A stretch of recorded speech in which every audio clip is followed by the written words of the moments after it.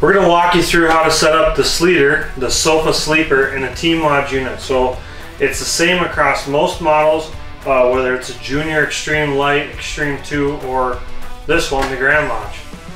So what we're going to do, we're going to show you how to set it up in a sleeping position.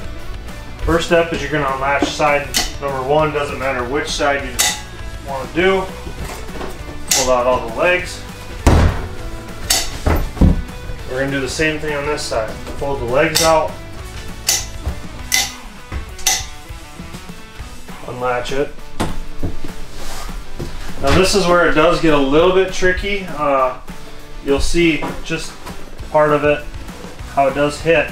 So what you got to do is just lift each side up just a little bit. And there's a full queen size bed.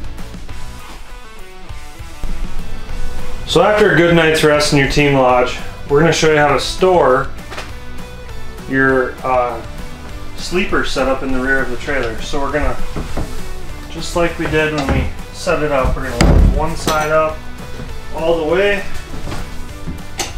fold the legs in, strap it down, and then go to the other side.